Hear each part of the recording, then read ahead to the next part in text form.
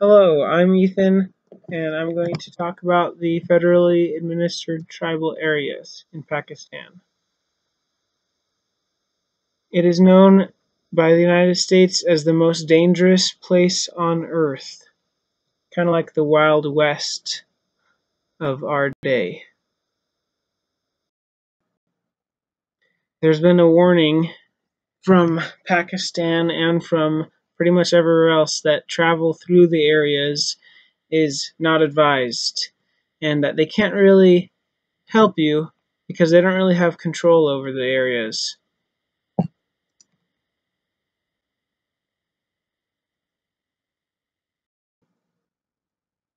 The tribal areas are divided into agencies and also 6 frontier areas.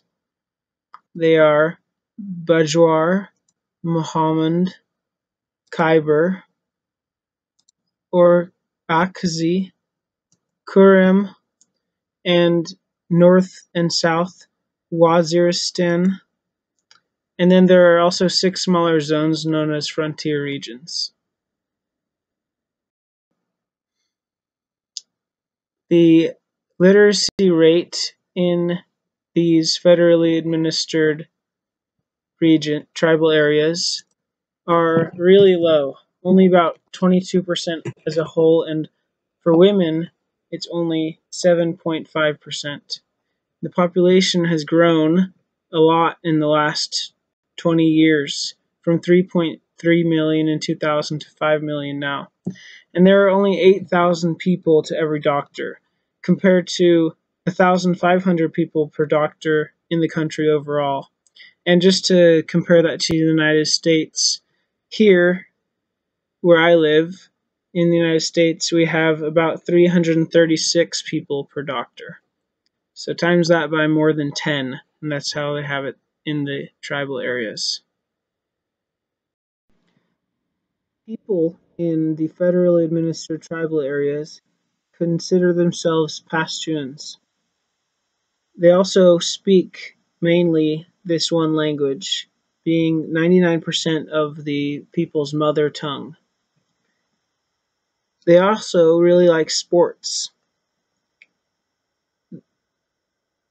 Cricket has become a first-class status, or attained a first-class status in the federally administered tribal areas, and they've produced some world-class sports people like Shahid Afridi, who is a cricket player, and Maria Turpari Wazir, who's a squash player.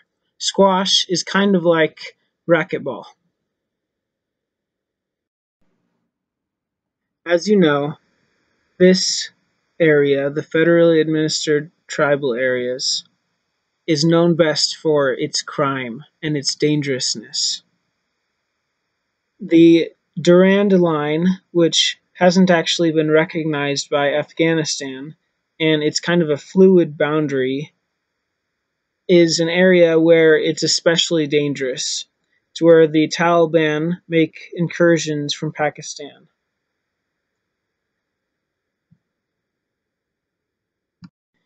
In May of 2018, so just recently, the federally administered tribal areas officially merged with the province of Khyber Pakhtunkhwa. So now it doesn't exist really. They're part of that province, and the good thing is that the Frontier Crimes Regulations, which was also known as the Black Law, which denied a trial by jury, it allowed criminals to be prosecuted in groups, and groups to be accused of crimes instead of individuals. It is now not a thing anymore, and it's been replaced, after 100 years of being in place, with a full judiciary system. And the problem is that this area is still controlled mostly by the Taliban.